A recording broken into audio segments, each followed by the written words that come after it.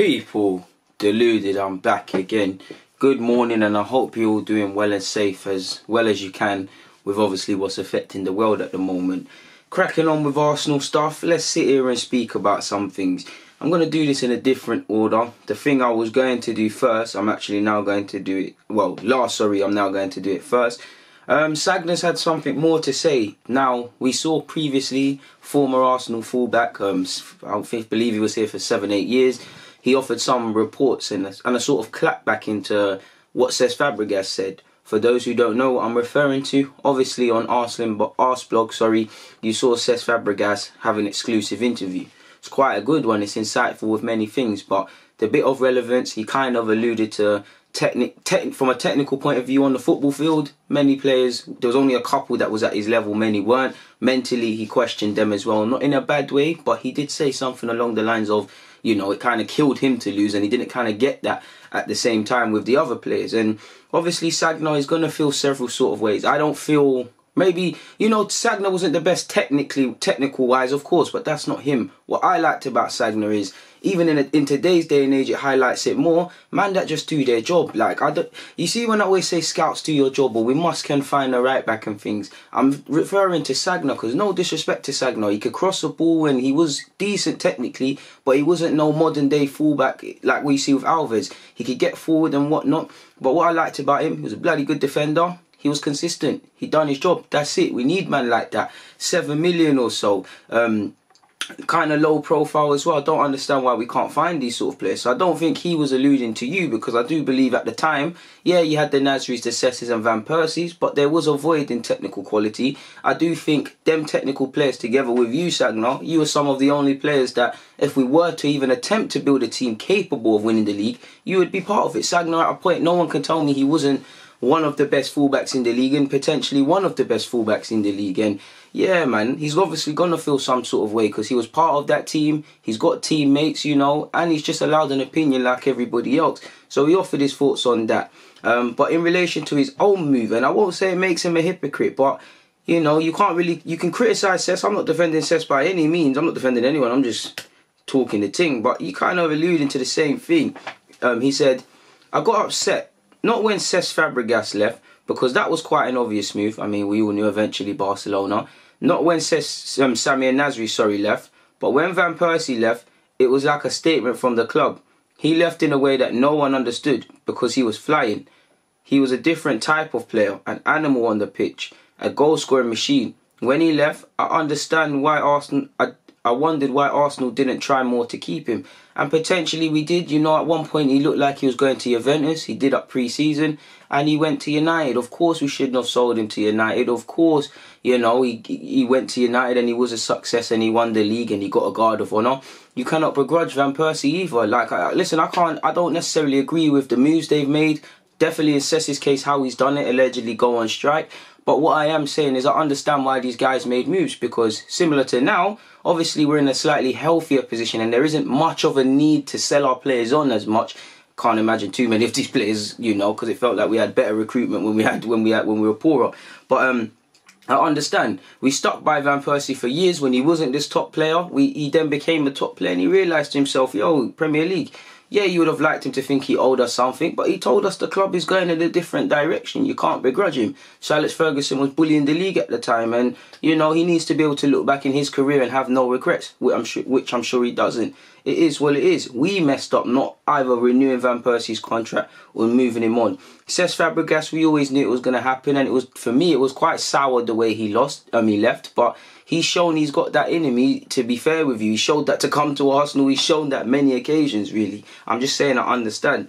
Not going to get into Nasri's, but, you know, Nasri didn't business where he clearly, you know. And for me, I'm sure he left a week after the Emirates Cup, because I remember he was warming up where I was sat at the Emirates and someone said, please stay, Nasri.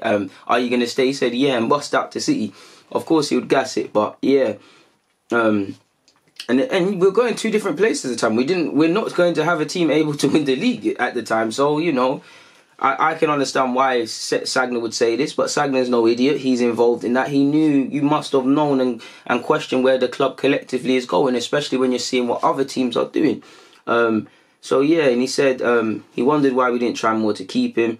Even if they had to spend lots of money, just do it. because you have to spend money to get another player, and if you want to win something, it's going to take time for that player to adapt. I didn't understand that and Alex Song's moves. The two of them left at the same time, and I was reading out in the French press that got me really upset. Now, Song, I'm not going to lie. Listen, I think Song was a decent player, but I might get in trouble for this. I think he was vastly overrated. I think his best highlights are these assists, which weren't that much, but he had some good ones. You know, on Re, I'm sure he set up something. There was another, was it against Barca? It might not have been, but he done one lovely long-range ball. But yeah, man, I think, you know what, with Song, you can't even begrudge Song, but it didn't work out for him. Barcelona come for you. You've got to keep it moving. The club made profit. It is what it is. And speaking of Song, I heard he's in some, not legal issues, but he's battling in relation to his current club, FC Sion, and trying to get his wages and things like that. Hopefully that works out for him. But I get it, because what Sagna's doing, he's seeing players, whether they're players that were good already, players that, you know, people didn't really think were good, and they're turning into something. I mean, when you're looking around and you're seeing Nasri, who's a baller and was a baller, Van Persie, I don't need to say anything, Cesc Fabregas, Alex Song, who definitely within his last 2 years at Arsenal really developed into a player. When you're seeing this and you're seeing it come up away, and obviously I'm sure you could throw a couple other players into this mix, you're going to become disheartened and you're going to think about it. And to be fair, I don't begrudge even Sagna for running down his deal and going. I have a lot of bad blood for Sagna because he was probably my favourite player away from them, because I was a right back. Really, I don't want to say idolised, but really liked Sagna, man. And yeah, man, he mashed up my heart leaving and going City. I was kind of happy he only won the league up there, really, because I'm sure you earned wages there, but it didn't happen. But I can't begrudge you. Listen, it's like being in a company. If you, got all you got your uni degree, you got your qualifications, you get qualification on qualifications, you feel like you've done something, you're in a comfy position, but you're looking around at your team and you're looking like, oh boy, he's happy to just be in this position. He's there. They're not trying to push beyond their boundaries of their field and stuff. You're going to look around and say, you know what, I'm going to take myself to an organisation that can help me realise my ambition and my potential. It's the same thing. I can't begrudge none of these players, definitely as an Arsenal fan. Even when Alexis went to United, obviously it was a bit of a weird one, but I can't begrudge a man for that. If Aubameyang leaves tomorrow, I can't begrudge a man. In Alexis's case, clearly just the money, because you had PSG wanted him. We tried to sell him a year before. The wages was a myth. So yeah, he secured his bag and he sold his soul, and that's probably why he's playing so shit right now. Alexis, really loved you and you broke my heart as well. You made me love players again and you broke my heart again, man. Really, I'm sounding like a woman bust my heart, but this is what football does to you. Yeah, man. Not long afterwards, I had an interview with L'Equipe. I hope that's how you say it. And they asked me what my future was. And at the time, I hadn't held any talks about my future. I only had 1 year left before the end of my contract. To me personally, if they wanted me to stay, I would have stayed. But I didn't feel like they did everything to make me stay. I was not expecting them to run after me, but at least expect them to show me some love and make me feel like they wanted me to stay 1 year before the end of the same contract. I had kept for 6 years without asking for a penny more. So what I get by that is you might have not felt potentially as a valued member. Let's cut the crap. You're not begrudged for wanting more money. But like you said, you was here for 6 years, you rolled your socks up, you played, and you'd think being a consistent serviceman, one of the best in the league, they would do right by you and potentially extend your deal. Obviously, I'm not agreeing with it, people, against Sagna, but the climate was he was probably going to have to keep it moving. Probably should have sold him a year before. And he's allowed to feel aggrieved that he's been consistent. He's probably rejected interest from everywhere. He's not been a disruptive figure. He's not asked for a penny more. So he probably thought they would give him a proper deal and whatnot. You did hear we tried to keep him. Again, he had to go. There's nothing wrong with looking at wages. But if you feel, I've been this guy for you, you're not even giving me a little show of good faith with some more money, you're not investing in other players are going, then you're going to keep it moving, and you can't begrudge people for keeping it moving. People, you're doing interviews, and he did say it's not about money like people think, or any way of leaving to win trophies. No, I was happy at Arsenal, but my head was gone. I was upset. I remember the fans singing "We want you to stay," but I couldn't stay because I was upset and I couldn't play with my head. Okay, so mentally you might not have been in the right place and you wanted to keep it moving from Arsenal to get that clarity and freshness, but let's call a spade a spade. Sagna, money is a part of this. Don't act like it's not peas. The fans are begging you to stay. The club probably would have bent around to it and gave him, if not necessarily more money, something in terms of years on your, an extended years on your contract to tie you over, probably when players should be out of contract and shouldn't have a 2-year deal and stuff. Let's be honest, man. Like, I get you 100, man. You're allowed to feel your way, but listen, money is a part of it. Let's cut the bullshit, Sagna, man. Money was a part of this. You're not. There's nothing wrong with wanting more peas and wanting a better, you know, a better life for yourself and a better sporting projects and things. But call a spade, man. There is money. Money and trophies is what it boils down to. Like, come on. Like, come on. If we were to give Aubameyang 300 bags plus a week, I think he stays, regardless of trophies. If we're oohing and ahhing on top of not being able to match his sporting ambitions, going to keep it moving. It is what it is, people. So like Alexis, rightly or wrongly, if you offered Alexis that 300 bags or plus, or I wouldn't say United's wage, but something very rewarding, considerably more than he had, do you not think he would have kept, he would have stayed here, people? But we didn't. We can't offer a great sporting project like that, and we can't offer the wages. So why am I going to stay? Like, I just say call a spade a spade. He said, even my dad talked to me saying, look, you need to clear this up. But I said I was too upset. I wasn't even performing. I remember my dad and my brother came to a game and they didn't recognise me. And I remember the season you was leaving. It was public knowledge you was leaving for a year, really and truly. I can't lie. I was even peed off being at the FA Cup final and seeing you celebrate. Like, Sagna really, like, you know, you go from loving someone to absolutely despising them, man. Like, I don't want to say despise Sagna. I've got a lot of love for Sagna and it's gone. The only player I truly despise, there's a lot, but it's probably Gallas, purely because the Gallas of Chelsea, quality defender, versatile defender. The one at Arsenal, can't really sit here and list you his best games. Ironically, when he scored the winner against Chelsea, but other than that, he caused more heartache than he did good. He was a disruptive figure within the dressing room. He alienated a lot of his own players. Disgraceful captain, should not have worn the number 10 shirt. Sulking at Birmingham. Really don't have a lot of time for Gallas. Really despise him, really. And he said, I had some great memories, some difficult moments. I had some great moments, some difficult moments. I had some good seasons, some average seasons. But during that period, I think I did more positive things than negative things, and I never asked for anything. And that's what I like about you, Sagna. You just rolled your socks up. For me, consistency. That's the one thing, and very underrated. You're very consistent and you're competent. Do you know how much I would love to have you in this side right now? No disrespect to Bellerin, but I would love Sagna in this team right now. Imagine Sagna, Tierney as a decent centre-half, and then Saliba.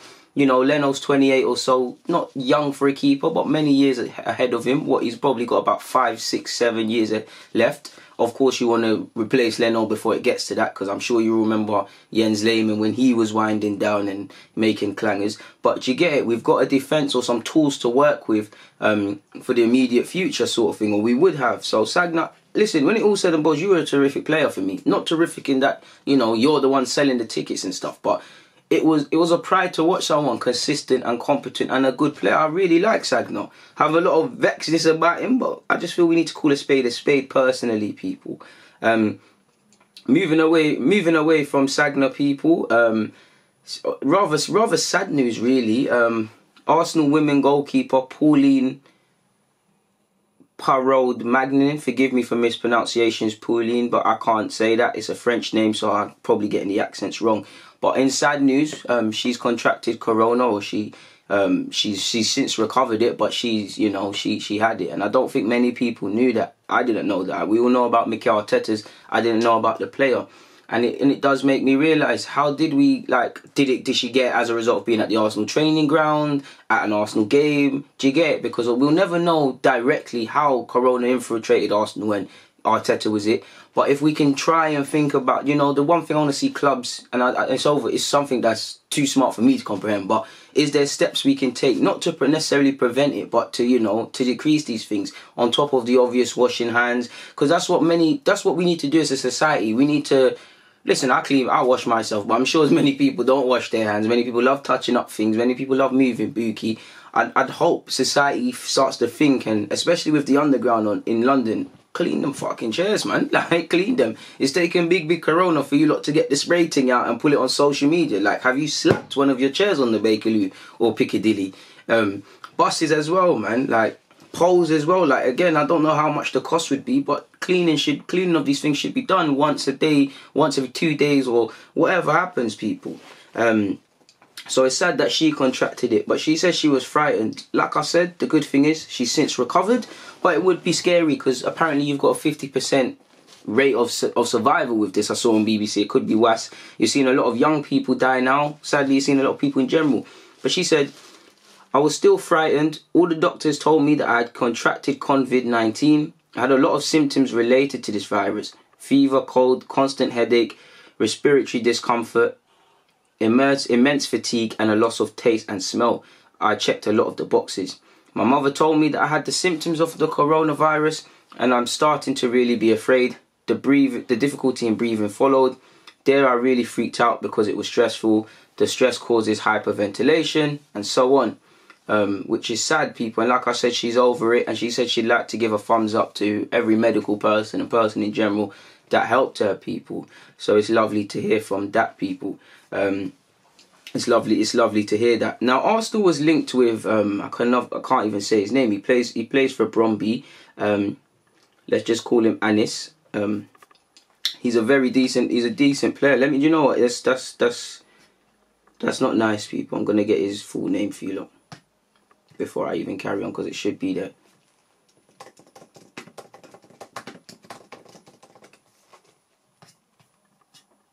Yeah, Anis Ben-Slimane. I've not watched too much of him, but over the last week or so, because we was linked with him last month, I've been on WeScout, I've been looking at footage and stuff, and while I'm not knowledgeable on him, people, we're linked with a lot of players, and when I go and look at them, I'm not really taken aback. I'm not here to say this guy is world class in these things, but when I say scouts do their job, and it looks like a case of scouts have done their job, people. I like what I see from this 19-year-old midfielder. There needs to be more scope for him to develop into a specific role in midfield, but I think he'd be decent as a deep lion. I think he's got good physical qualities. I wouldn't say he's a defensive mid, but he likes to occupy that anchor role. He's not afraid to put a foot in. I wouldn't say he's both-footed, but he's comfortable with both feet, distributing it and passing it and things. He's not afraid to try it. I think he's a decent ball carrier. I think he's quite strong. I think he's got good temperament. I like him a lot, people. I think he ticks a lot of the right boxes, people. I really do. And for 5 million, it would be decent. Of course, he's lacking experience. I only believe he's made 4 appearances for Bromby's first team since, busting into that team. And I think they bought him from another club for a couple thousand. So, a couple thousand, £5 million. It's a decent profit, people. He's decent, but I'm sure you lot will remember. I won't remember nothing if I can't speak, people. I'm dying. I'm sure you lot will remember, obviously, John Jensen, who was a former Arsenal player. Allegedly, he's a scout in Denmark for us. So, again, we probably have a couple Danish scouts. But if he bust him, then, he deserves his little percentage. I really like him, people, from what I've seen. Will we go for him? I'm not too sure. But he does look like someone a couple of clubs should keep an eye on, because I think he can develop into a decent player. Like I said, I'm not here to say a man can be world class and all of these jazz words and stuff, but I just like what I've seen from what I have seen of him, people. But I'm sure you lot all know more about him than me. I've said it before, but I would like 2 midfielders. And can we go and get Szoboszlai for 20 million? Can we go and get Sagna of Toulouse for 15 or so million, considering their league positions, and solidify things? Obviously, if we was to bring them in, not naive to believe that Anis is going to come in as well, people. It is what it is in that regards. I'm sure you've all finally seen Kevin Prince Boateng and Aubameyang on Instagram Live. There is nothing in it, but there's something in it. He's never going to say, I guess you could, but he's not going to say, I'm going to sign a new Arsenal deal. When you hear, yeah, sure, and I've got a year left, Aubameyang wasn't trying to talk too tough. Of course, my honest opinion is he's leaving, and that, I wouldn't say it firmer confirms it, but it doesn't confirm it at all, but I just think he's leaving. But people are undoubtedly going to read into it, people. And Kevin Prince Boateng's quite funny with how he's trying to goad him and whatnot. I'm sure you've all seen Harry Kane's one as well, people. Well, completely different. He's with Redknapp. Pardon me. So we'll have to see what happens with Aubameyang. But in relation to Aubameyang becoming on being named captain, he said, it's something crazy the way it happened. It was a little tricky. I don't know how to say it. It's a big responsibility, but I feel well. I feel good doing it, and I try to do my best. I try to give advice to young players, and I feel proud. And do you know what? I think his future is in the balance. I genuinely think he's gone, because if the big boys come for you the way he's at now, he's got to keep it. But if he wants to, feel important, keep feeling valued, everybody loves him here, comfortable in London, comfortable with his teammates, captain and whatnot, then, you know, if he's given a good contract, which I believe he's full within his rights to demand that 300,000 ozils on, or more, or close to it, you know, he'll stay. Or if not, if you could go to a Madrid or a Barca, win couple trophies, and such is life, they'll probably move you on in a year or two. It is what it is in that regards. So we'll see. There's no wrong or rights. Of course, I hope Aubameyang stays. It was obviously interesting to hear what Sagna had to say, and I do believe this Amin guy that plays for Bromby that we've been linked with is a decent player, and if we have been watching him, and I'm sure there's more extensive scouting reports both within Arsenal and in general, I think he's one to either watch with a relation to potentially making the move. Hopefully we can get Szoboszlai out. That's probably the number one signing for me. Apparently Salzburg only want 15 million people. Do I need to spell out to you why that should be of interest to us? I don't think I do. But on that note, people, it's always a pleasure. Deluded, I'm out.